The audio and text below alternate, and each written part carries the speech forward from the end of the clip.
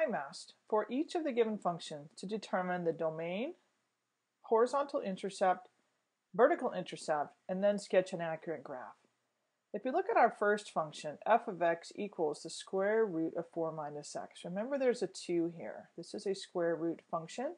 Because it is an even root function, then I must have only positive numbers or 0 underneath the radical. So the domain is going to be 4 minus x greater than or equal to 0. I want whatever is under the radical to be greater than or equal to 0. To solve this inequality, I'm going to add x to both sides. That's going to give me 4 is greater than or equal to x. If I rewrite the order on this inequality, I can say that is the same thing as x is less than or equal to 4. So this is one way to write the domain for this function. If I want to find the horizontal intercept, then I want to take and set what's underneath the radical to 0, because I want to know what value of input is going to give me an output of 0. That's the location of the horizontal intercept. Because it's on the horizontal axis, the output is 0. So when I'm working with the square root, if what's under the radical is 0, the square root of 0 is still 0, so I can just focus on this part and set this part to 0. So if 4 minus x equals 0, then 4 equals x. That means my horizontal intercept is 4, 0. To find the vertical intercept, I want to evaluate the function when the input is 0. So f of 0 is the square root of 4 minus 0. That's the square root of 4. The square root of 4 is 2. So my vertical intercept is going to have input of 0, output of 2. Let's go over to our graph, go to our y equals. Let's clear out anything that is in y1 and or y2, and let's enter the function f of x equals the square root of 4 minus x into y1. I'm going to use my arrows to end the radical after the x.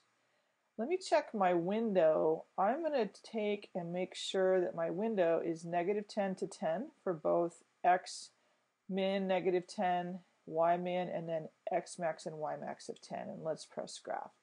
So this will give us a good idea, and we know what some of these ordered pairs are. So if I go ahead and draw my grid here, there's my vertical and my horizontal axis, and then I'm going to draw just the basic shape of the graph. This is f of x, and I know that this is the ordered pair 0, 2, and that this is the ordered pair 4, 0. And I should have probably drawn this a little bit farther over. See how it's kind of flatter here. So you can do that on your own paper and make it look more representative of this graph. But we've got the labeling, we know where these points are, and we have the basic shape. Let's look at function g of x and take the same approach. So g of x equals the square root, I'm going to put the 2 here, of x minus 4. Once again, for a square root function, we want what's underneath the radical to be greater than or equal to 0.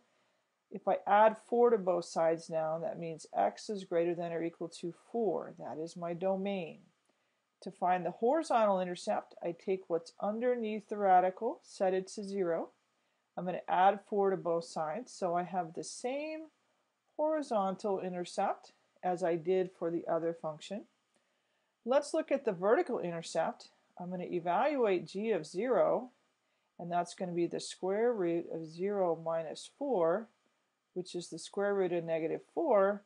That is not a real number, which means, I'm going to say implies with an arrow, there is no vertical intercept for this function. So let's go to our y equals, and let's clear out what we have, and let's enter the square root of x minus 4. And I'm going to leave my window the same. I'm going to take my right arrow and end the radical at 4, and I'm going to press graph. So I can see that I have a different kind of a shape from the first graph. Let me draw my vertical and horizontal here. It's actually going to start at the same horizontal intercept as what we had before, but then the graph is going to go off to the right. This is 4, 0, and notice that it does not cross the vertical axis.